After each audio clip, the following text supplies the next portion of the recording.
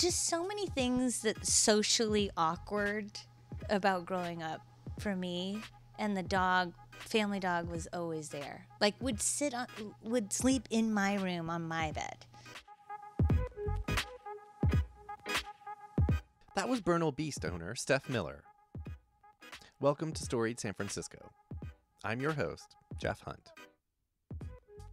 All throughout September, we're focusing on small business owners. Some are new to the show, and some are revisits with past guests. In this podcast, you'll get to know Atherton native Steph Miller. Steph talks about her parents meeting on the East Coast and coming to California together. She takes us through her childhood growing up on the Peninsula and coming up to the city to eat and to go to Giants games at Candlestick. Steph ends this episode telling us about her college years in New Orleans and her eventual return to the Bay Area. Please check back on Thursday for part 2. We're hella excited to announce the launch of the BFF.FM podcast network. This show is part of an inaugural group of some really, really great podcasts. Please go to bff.fm/podcast to learn more.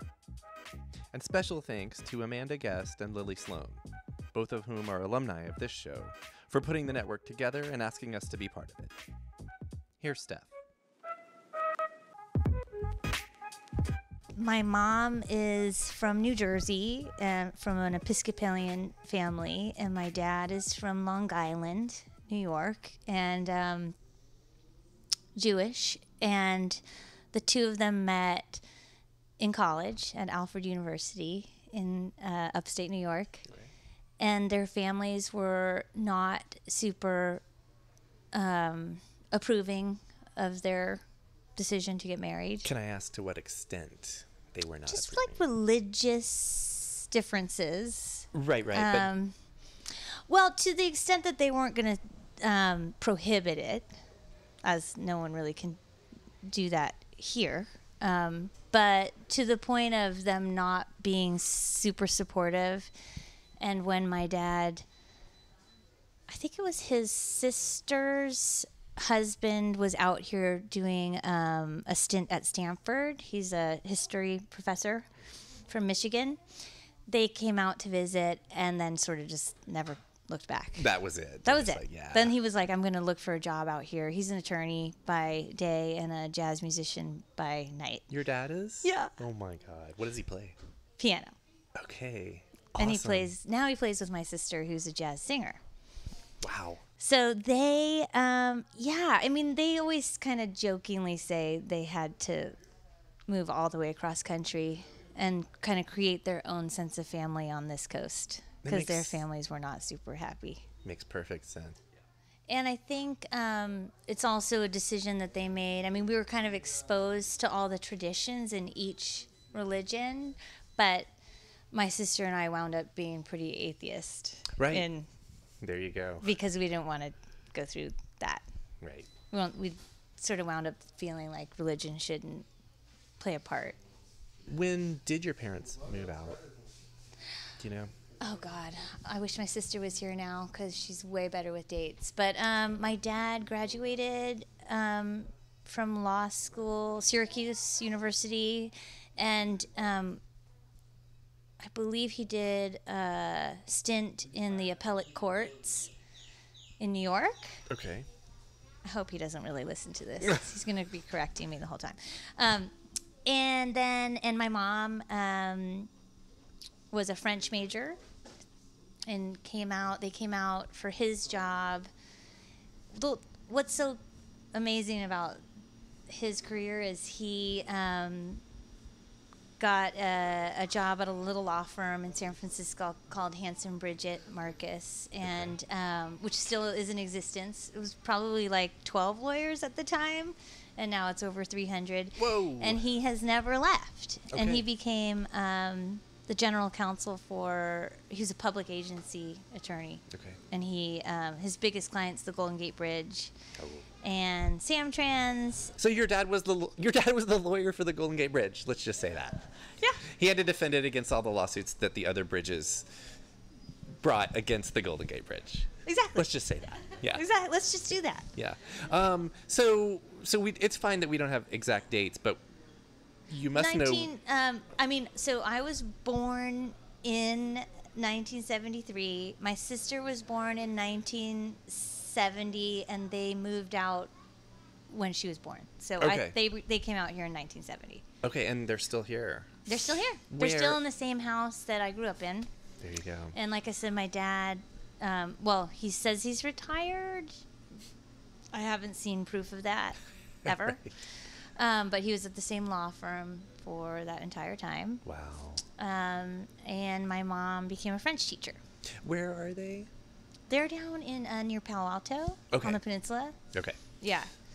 So we, if you come to my family house, everything sort of looks the same. The same.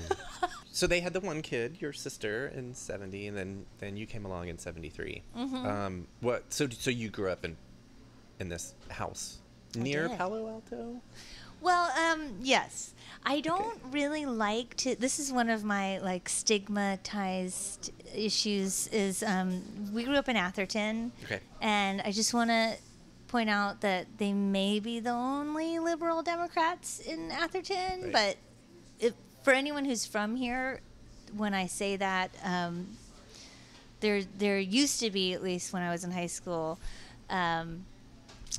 more of a writing off of me, like, oh, you must not, you come from affluence and you have nothing to contribute. Right, and you're like, no, I'm an individual. Yeah, actually. And I'm like, I honestly, it was a beautiful upbringing. I had lots of friends on my street, and at the time that they bought their house, it was still a wonderful neighborhood, but there was no .com boom in Silicon Valley and mansions of that size. My parents' house is the exact same little ranch, California ranch style house that was there when they bought it. Yeah. Understood. Still, you grew up there. Mm-hmm. What was it like? What kind of things did you do? You said you mentioned friends on your street. Friends, neighborhood, the night. I don't know what year you were born, but similar. 73. Age. 73. Yeah. Are we separated? I think at birth? we're the same person. There's a mirror. Crazy. Yeah. Anyway, yeah. You're like the male version of me. Kind of. In fact, and my older brother was born in 70. Oh, shut up. Yeah. So. And my son, I have a 7-year-old. Alan and I have a 7-year-old son, and he showed me this face app. Mm-hmm. And the weird thing is, so you can make your face male, or what I'm talking about. Right. I kind of looked like you.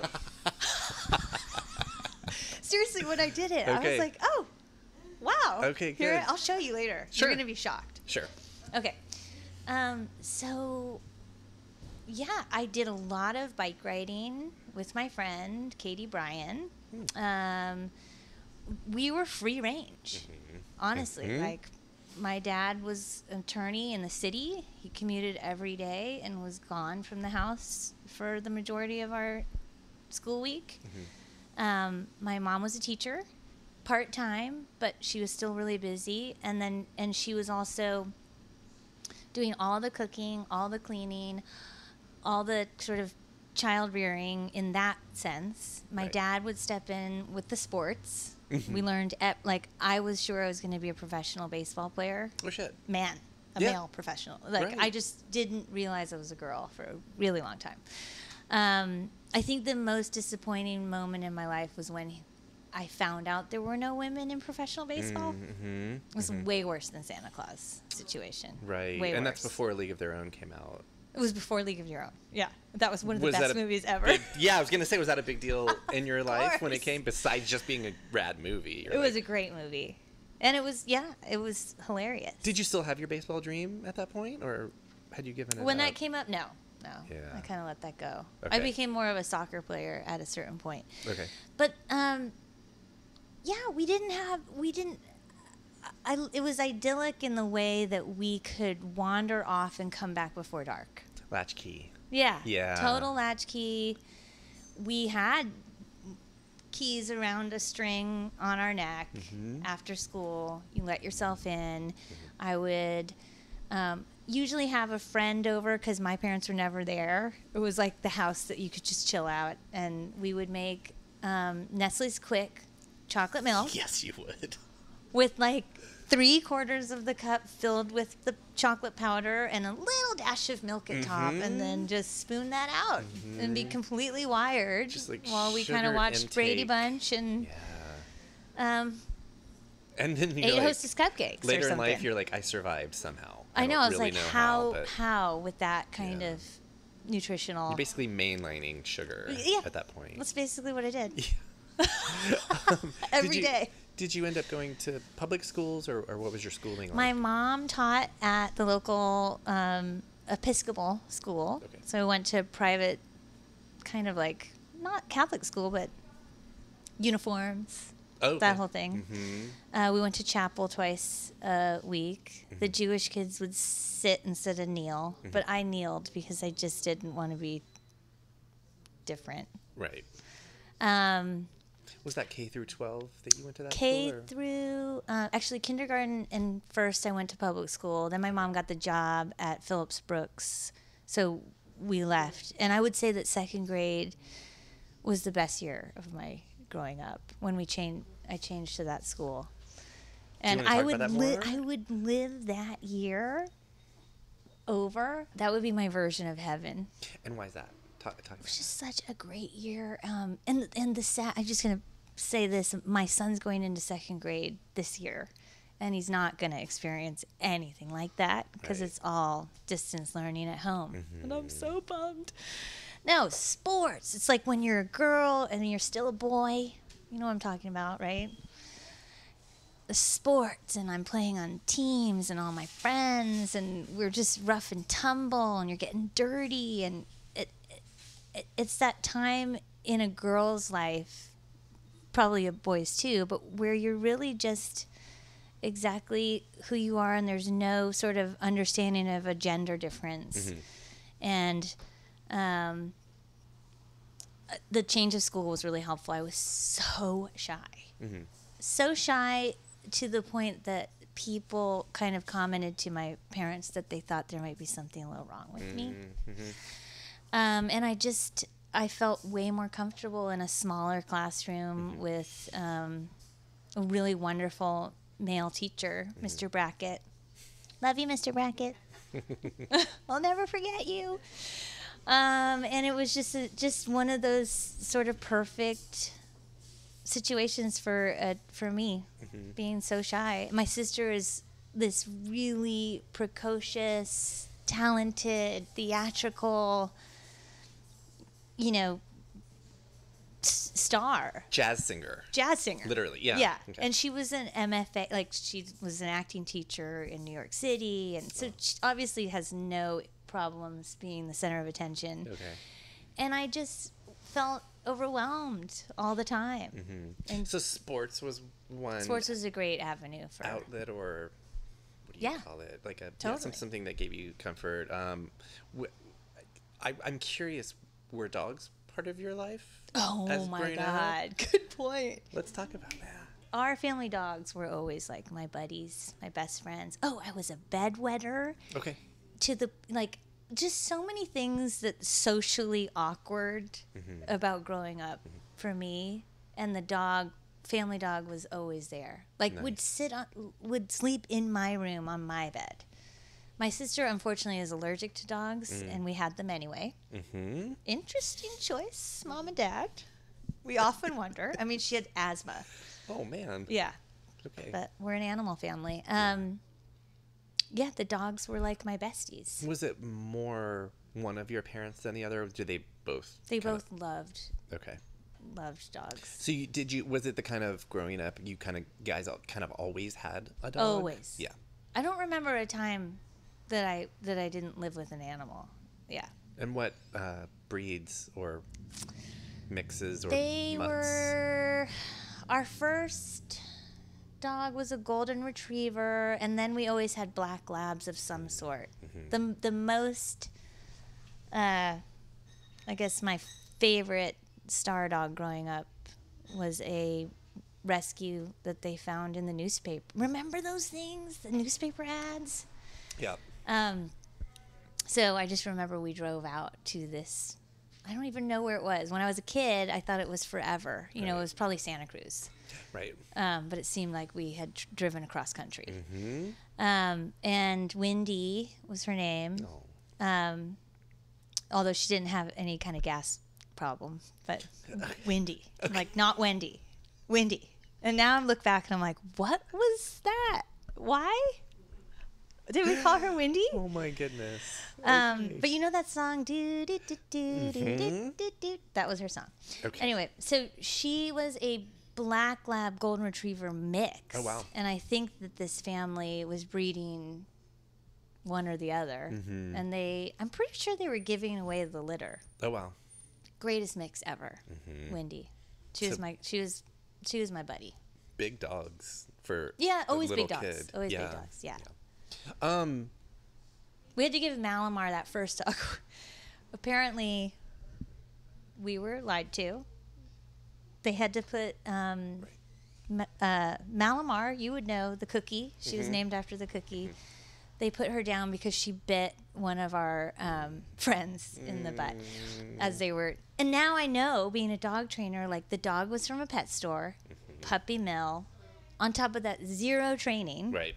And kids running around her. Yeah. She was kind of set up to fail. But they told us that she was going to an old couple who wouldn't have so much activity in the home. Okay.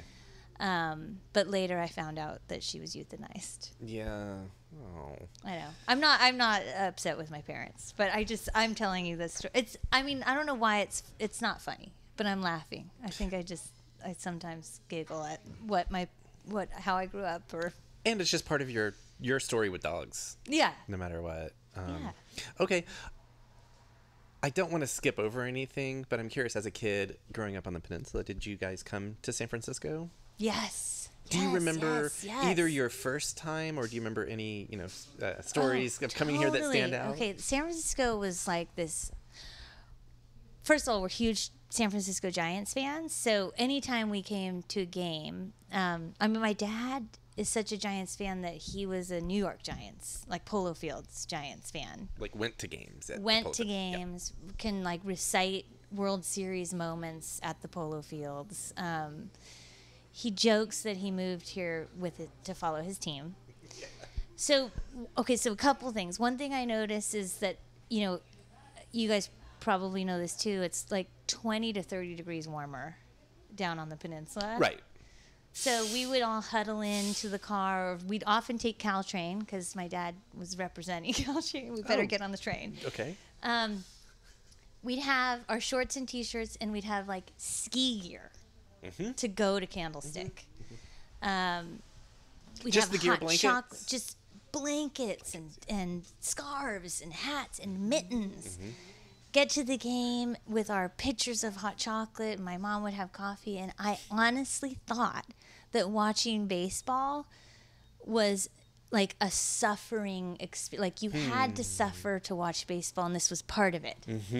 Like nobody was really comfortable for like 3.5 to 4 hours. And the folks that I've talked to that grew up going to, including my fiance, that grew up going to Candlestick games, that's exactly... Yeah, that's her that's memory, the sentiment. right? It wasn't only what was happening on the field. It was like what you're talking about. Oh, no, totally. Yeah. I mean, let alone that the Giants were horrible at that time that I was a kid. Yeah. Where they were not good.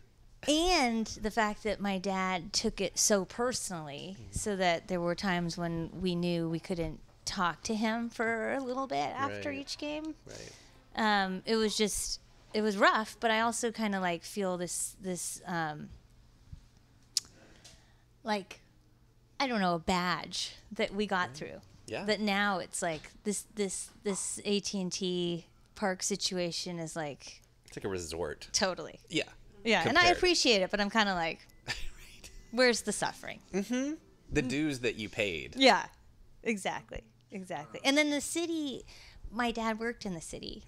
And so we would come up to see him, go to his office. The image that sticks in my mind, because we were always going downtown to his office and like driving through that part of town, is I couldn't wait, even though this is so not what I do or what I ever wanted to do, but I couldn't wait to be a woman, a businesswoman in like a skirt suit with sneakers on. Yeah. That What's her was the name? image. Like yes, I know what you're talking about. Working Melanie Girls? Griffith? Yes. Yeah. Yeah. I couldn't wait because that's what all these people were hustling to Muni or hustling. We didn't have BART then, and running with their sneakers and their suits and their briefcases. Okay. So this must be a little later after you've already kind of given up your baseball dream. And now you're like, that's your new dream. I'm not sure if it was like my dream as much as it was just like, that's what you do in the city. Right. And that's because that was what I was exposed to, was that downtown business section.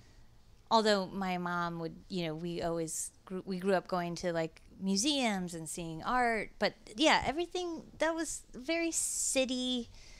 There was a little bit of a sophistication, and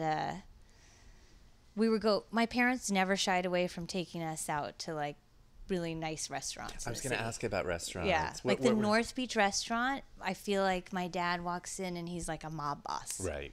They're like, David, Mr. Miller. And some of the old wait staff remember us from when we were little. Awesome. It's really cute. Yeah. What other kinds of restaurants would you guys go to? That was our like number one, but my dad also was a big fan of the Tadish Grill. What else in the city? I mean, North Beach was just sort of one of those places that we would, I loved driving past the Condor and having that woman with the blinking boobies. I just thought that was so great. And legs like flying.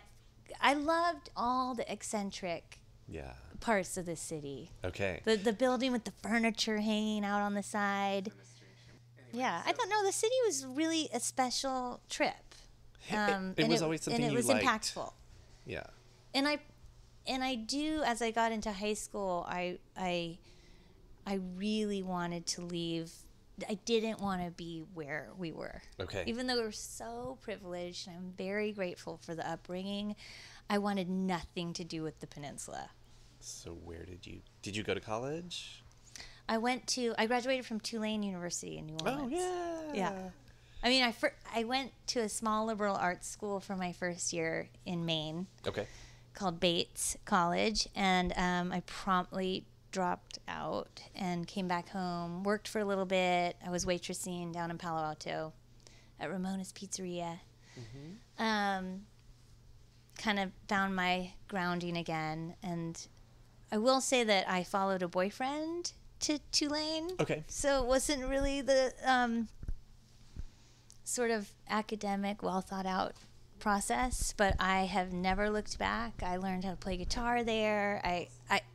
I'm absolutely in love with the city of New Orleans, and I never wanted to leave. Do you want to talk about your time in New Orleans at all? Besides, you said you learned to play guitar, but like, how long were you there? And I was there for 5 years. I transferred as a sophomore, and then I actually dropped out again while I was there just to experience it all.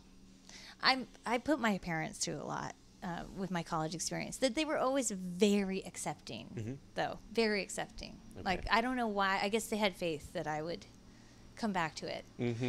And when I did come back to it, I graduated with honors in history, and I loved it. And I really, really focused. But while I was there, I was a barista. That's where I learned my love of a really nice artisan cup of coffee, like Pinholes, which I can't live without. And it's just what a difference New Orleans is from Atherton. Right.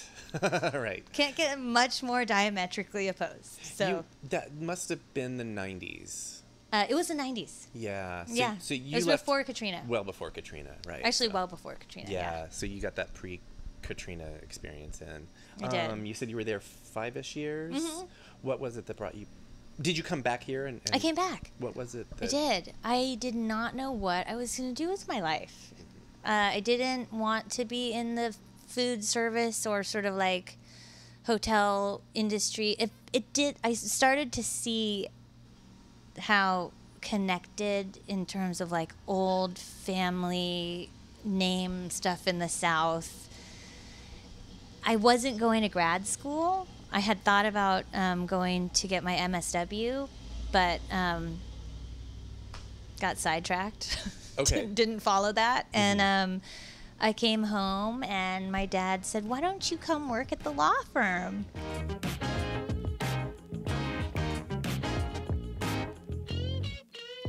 That was Steph Miller. On the next episode of Storied San Francisco, Steph will share the story of her return to the Bay Area. Please join us for part 2 this Thursday. Music for Storied San Francisco is by Otis McDonald. Photography is by Michelle Kilfeather. The show is hosted and produced by me. Michelle and I have produced more than 120 episodes over the last 3 years, and you can find them all over at our website, storiedsf.com. We're on Twitter, Instagram, and Facebook, as well as just about everywhere you can listen to podcasts. Please subscribe to stay up to date on all the content we publish. And if you have any feedback for us, or you just want to say hi, our email is storiedsf@gmail.com. Thanks for listening. Stay strong, stay safe, and stay healthy. This podcast is a proud member of the BFF.FM podcast network. Learn more at podcasts.bff.fm. BFF.FM, best frequencies forever.